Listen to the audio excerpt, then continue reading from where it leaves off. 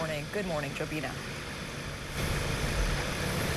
Good morning. California High School has a history with threats. This latest of a school shooting was found in the boys' bathroom. It included a racial slur and specifically called out black students. The message detailed who and where these people would be targeted on May 9th for a shooting, which we of course know is today. California High School Principal Christopher George sent a letter to the community saying there would be a heavy police presence and additional administrators on hand today. But even with that said, we still found parents yesterday who plan to keep their children home today, especially with that deadly shooting in Colorado top of mind for people this morning.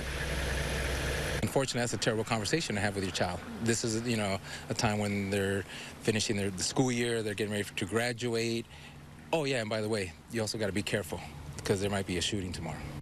I feel like I'm sending her to war zone every day, right? And she uses desk as her protection if something happens.